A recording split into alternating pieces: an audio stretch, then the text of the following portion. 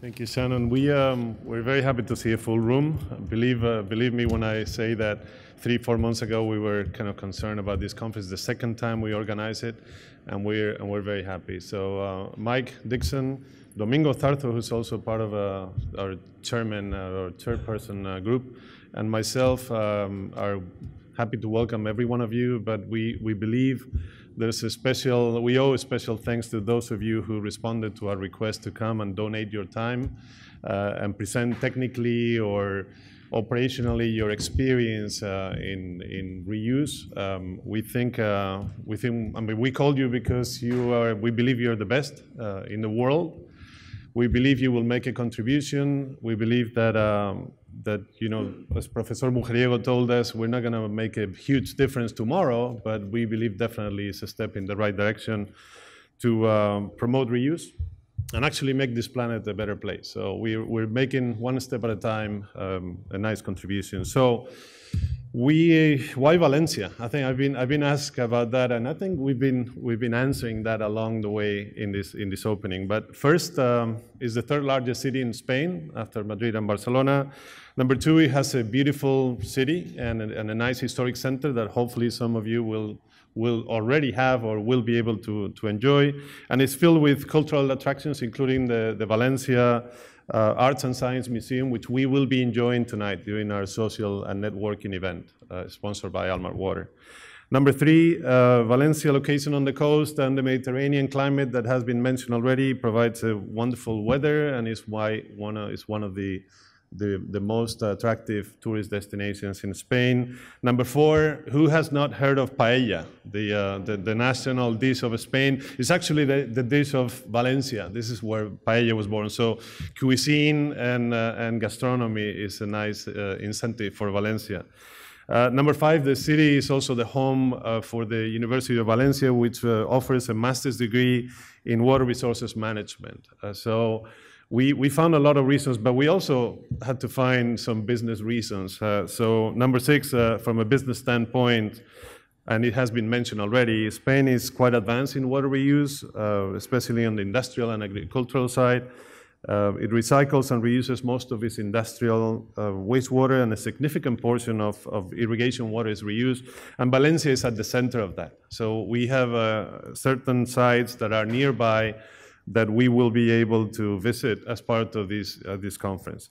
So we hope all delegates have a great conference and enjoy the beautiful weather, the amazing city of Valencia, and the Spanish food and hospitality.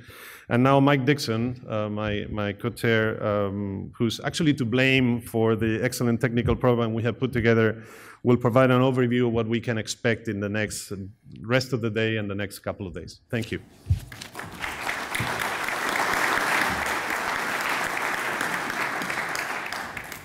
So in drawing your attention to the technical sessions now, we have a lot of really great papers in store for you over the next couple of days. What we're really excited about at this conference is having so many industrial papers involved in the technical sessions. At the IDA, many times we see a majority of our presentations being on municipal water treatment. So we're excited that almost half of our presentations this week are about industrially focused projects. On top of that, we're really happy with the representation that we have from all around the world.